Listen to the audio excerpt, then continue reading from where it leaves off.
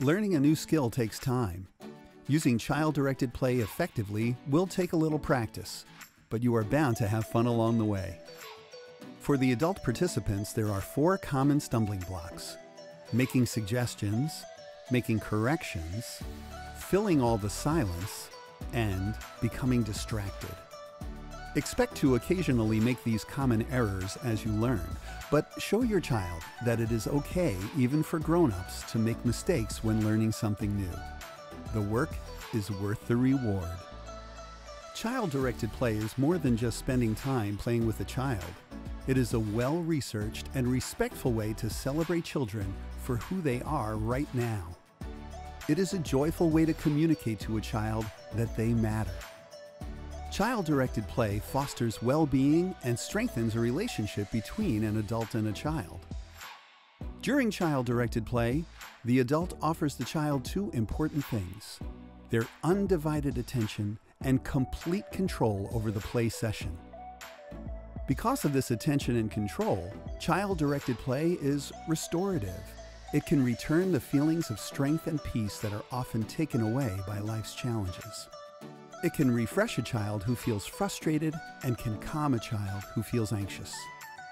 Learning to play with a child in this way takes some getting used to, and that's okay. As with all things, practice and reflection are the keys to success. This video will outline the 4 main stumbling blocks adults encounter when learning to play in a child-directed way. Stumbling block number 1, making suggestions. Start a child-directed play session by simply asking, "Would you like to play with me?" When your child says yes, ask them what they'd like to do. It is tempting to offer a menu of options, but don't. The child will be able to come up with something all on their own. If, after a few moments, they still don't offer an idea, ask a follow-up question such as, "Let's see, what would be fun right now?" Or, "Where should we go to get a good idea?"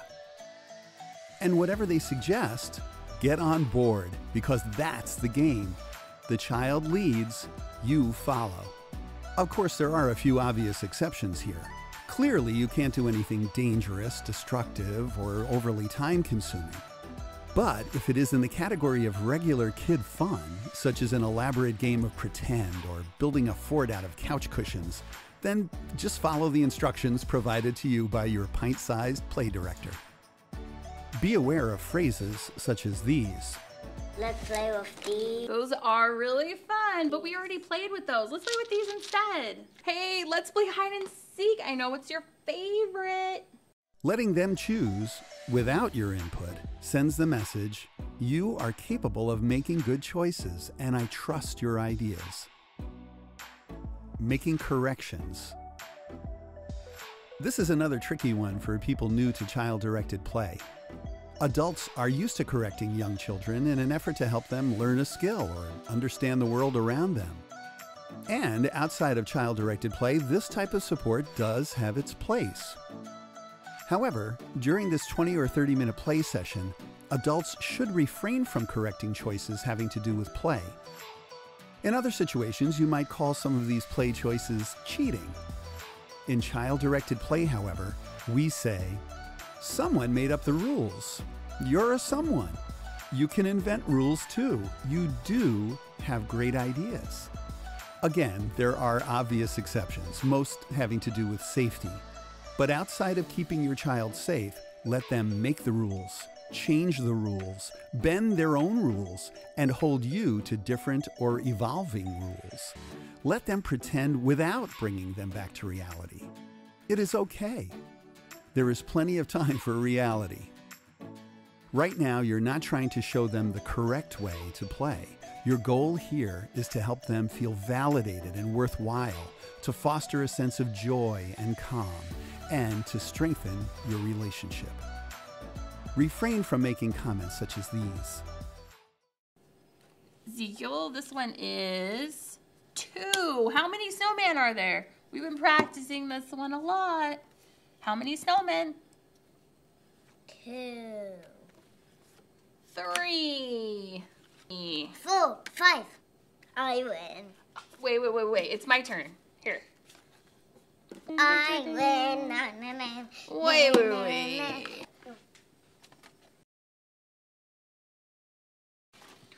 Oh, let's not take out the food and the blocks. Let's just do blocks right now. Stumbling block number 3, filling all the silence. Have you ever been in an elevator with an acquaintance? After exchanging a few pleasantries, the elevator probably fell quiet. It's a little awkward, right? You may have felt a small but nagging urge to say something more, a comment about the weather or the success of a local sports team, something. I'm here to tell you that this is an adult thing. Little kids do not feel this social pressure. Lucky them. This is important because in child-directed play, you do not have to fill up all the quiet with talking. In fact, you shouldn't. There will be times of quiet, and it is your job to act as an observer and let it be. When they want to talk to you, they will. A little quiet might be exactly what they need. Another way adults fill the silence is to insert an agenda of skill development. For example, you might be tempted to ask, how many race cars do you have?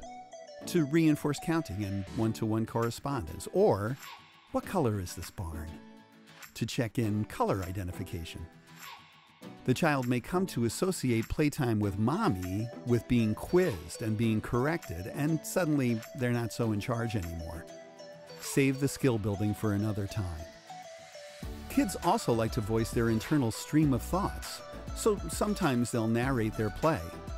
Don't feel like you have to respond, especially if you can tell they are not specifically talking to you.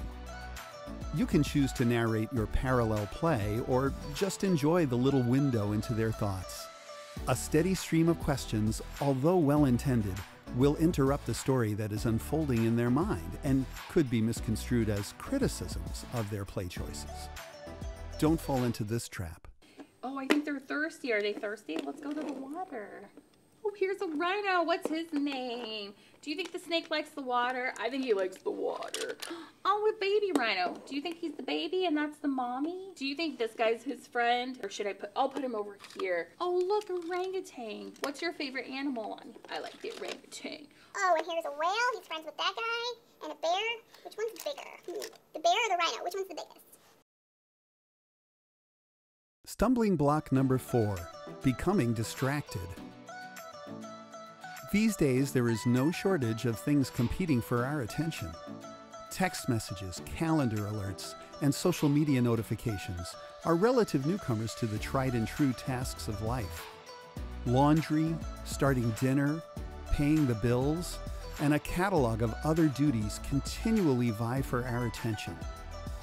So we realize it is not easy to set aside 20 or 30 minutes when you do nothing more than focus on playing with your child. For this set period of time, though, it is their to-do list you are attending to, not yours. Plan a child-directed play session when your other children are napping or out of the house. Silence cell phones and put electronic devices in the other room. Turn off the TV. Truly allow your child to have all of your attention. You'll be saying, "You are the most important thing to me," and providing the proof all at the same time, and your child will absolutely love it. Try to avoid situations like these. This is a great restaurant. Yeah, cool. Good job. Can you help me build this restaurant? Cool. Mommy, do you have a school bus? Do you have a school bus? Mommy, do you have a school bus? Mommy, do you have a school bus? Do you have a school bus? Okay. What was it? A school bus. Yes, school bus. There you go. While you are getting used to this new way of playing, it is okay to admit to your child if you have made a mistake. Let them see that there are missteps, even for you, on the road to learning something new. Keep practicing. And in this case, the practice is also the reward.